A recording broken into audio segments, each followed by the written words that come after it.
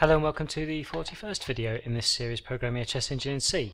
So we'll carry on with our implementation of the MakeMove. We've got now the clear piece, add piece and move piece functions complete. And this video we're going to go through the whole MakeMove function. The following video will do the whole takeMove function. And as I've done with the previous functions, I'll go through it bit by bit. So let's make a start. The first thing we're going to do is have a look at the definition of the function. And the function returns an integer type, because what we're going to do with MakeMove, we're going to return false, so 0, if after making the move, the side that has made the move is left themselves in check, because that's obviously then an illegal move, because the side to move would then be able to capture the king, which you can't. If you're up on the rules in chess, you'll know this, but if you're not, if you can't make a move that leaves your own king in check, so if your king is attacked, which is called you're in check, and you make a move that doesn't get him out of check, then that move isn't legal. And that's what checkmate is, when you haven't got any move that can get the king out of check. So at the end of MakeMove, after we've made the move, we run a check to see if the king of the side that has just made the move is in check or not. And if it is, then we return a 0 to say that the move was illegal, otherwise we return a 1, or in other words, our true and false constants. So we take as input the position and the move. I'll leave that as an int actually on its own without the const. And the first thing we do is assert, and this is where the checkboard is really needed, is we assert that coming into MakeMove the position's okay, and we'll call this assert again at the end of MakeMove to make sure after we've done everything the position is also okay. And then use our from and to square macros to get the from and to squares and take the current side and store this inside side. I've got then some asserts here also to check everything's alright, that the square is on board from and to, the sides also black or white, and that the piece that's moving on the from square is actually a valid piece, because otherwise the move obviously isn't a valid move. So the next stage is to do the first little bit of updating of the history information, and the rest of it comes a little bit later, but we're going to store already, before we do any hashing, the position key. And notice we store it in our history array at the current hisplay, which is the very first move of the game, has a value of 0. That should be fairly clear. And the history play, remember, is the number of half moves played in this entire game. It's different to the play, which is the number of half moves played in the current search. So if we had 10 moves played in a game and we went to search the current move, at the start of each search play is reset to 0, and when we start searching you'll see how the play is used, and the history play keeps the total half move count of the game. Because this array then allows us, where we store the history info, to undo the entire game back to the start if necessary. So that's the first thing we do there, is store the hash key. And the next thing we start having to do is have a look for some special moves. So the first one we'll have a look is if our move, when ANDed with our en passant flag, returns non-zero, which means it was an en passant move, and that means that if the side that's making the en passant capture is white, then we have to remove the black pawn, which will be at the 2 square minus 10. So we'll be capturing onto the 6th rank, which means we need to move the pawn at the 5th rank. So it's just 2 minus 10. That should be fairly straightforward.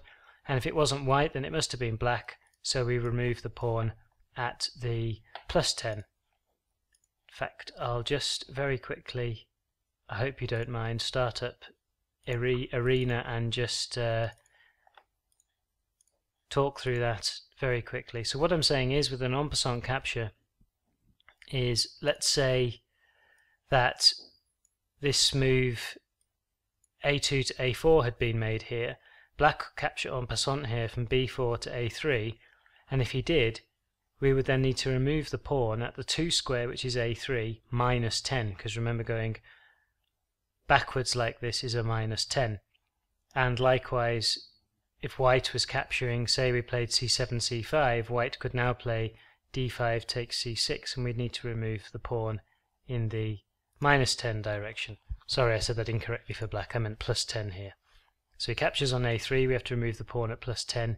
captures here on C6 and we have to remove the pawn at C5. So that's all that's going on here with the +10 and the -10. So the next thing we need to look at is, if it wasn't an en passant move, then it might have been a castling move. And this is why we've already stored the position key here, by the way, because when we cleared this piece, of course, we'll have hashed it out.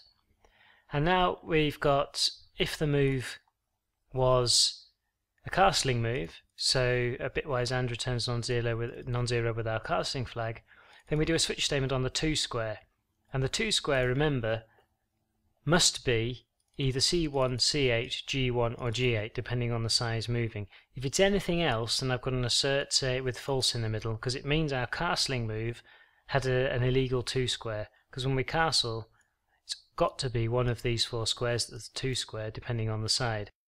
And then all I've simply put in, it's fairly self-explanatory. If we're castling E1, C1, we move the rook from A1 to D1, A8, D8 is black, and if we're doing E1, G1, we move the rook H1 to F1, and with E8, G8, H8, F8. So that should be also fairly simple to understand.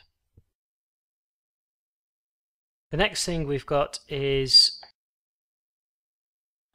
if the current en passant square is set, then we'll hash out this en passant square, because depending on what move is about to be made, we hash in the new en passant square back in, or we don't do anything. So we hash this one out, and we also now hash the castling permission as well. And now I'll take this section here,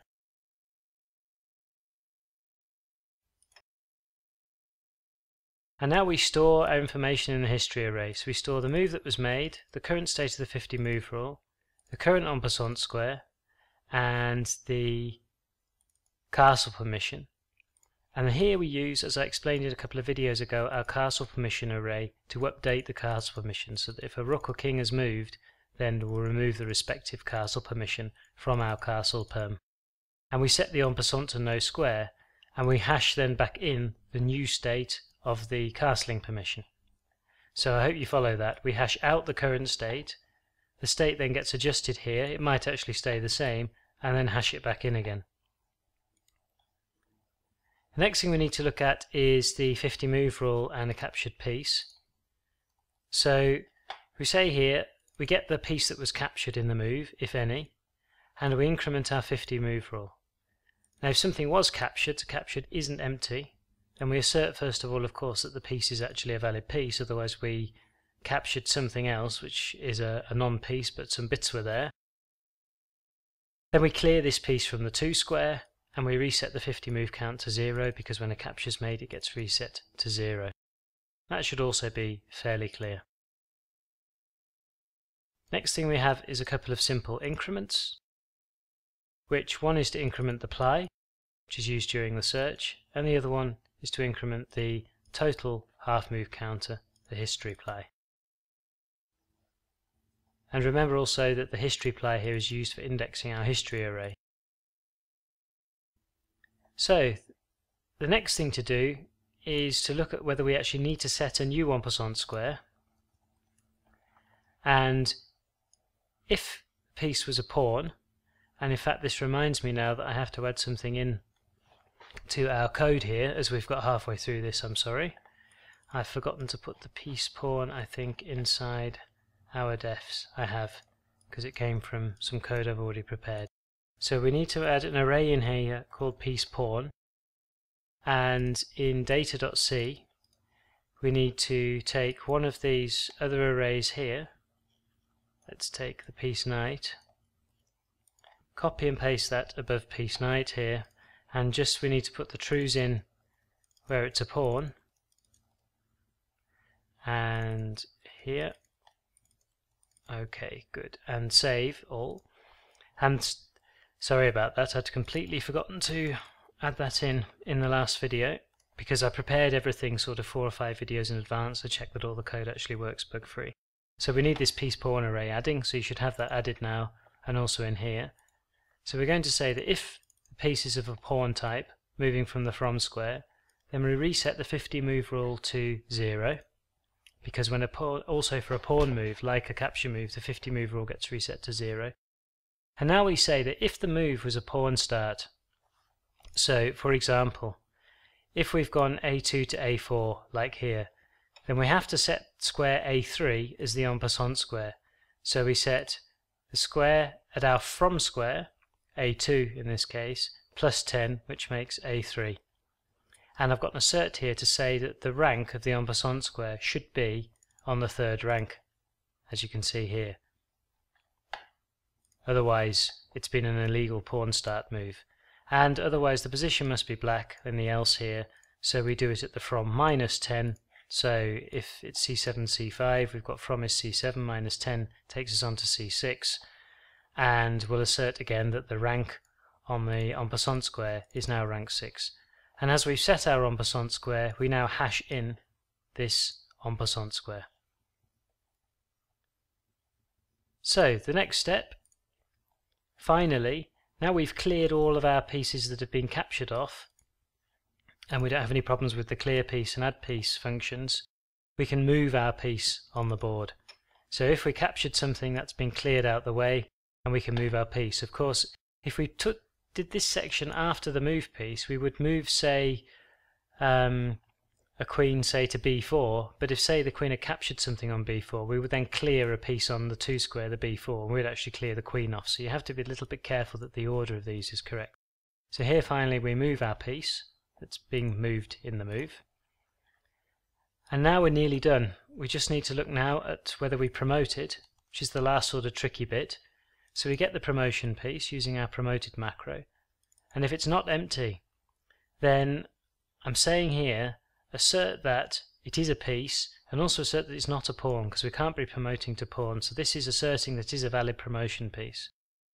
Then we clear the piece first, and this is critical on the 2 square, so this will be the pawn has moved to the 8th rank, is now cleared off, and now we add in the piece that we've promoted to on the 2 square.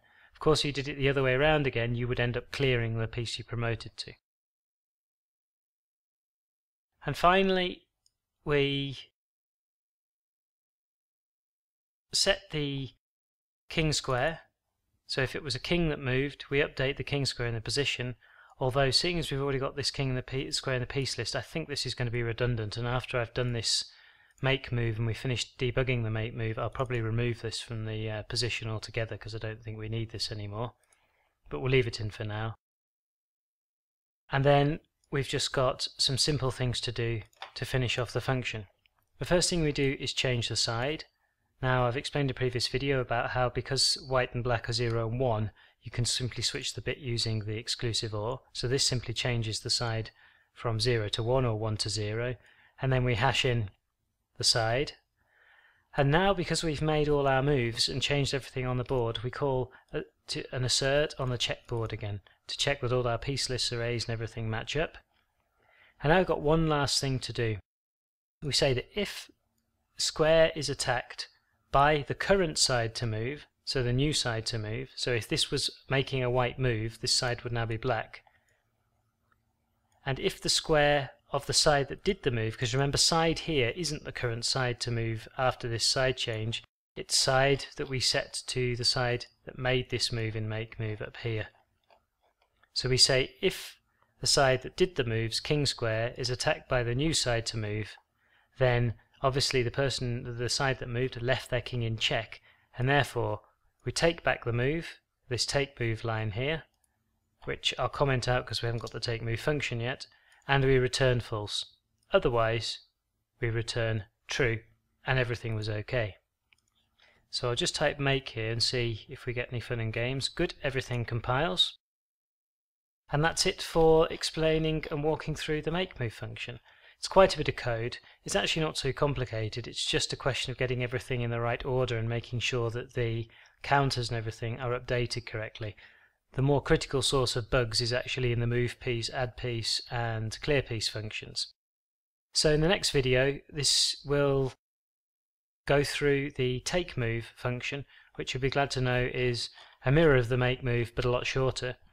and then we'll finally be ready, the video after that, to start testing our move generator, and you'll see actually what we've been building towards. So thanks very much for watching. Comments, questions, criticisms welcome as always on YouTube.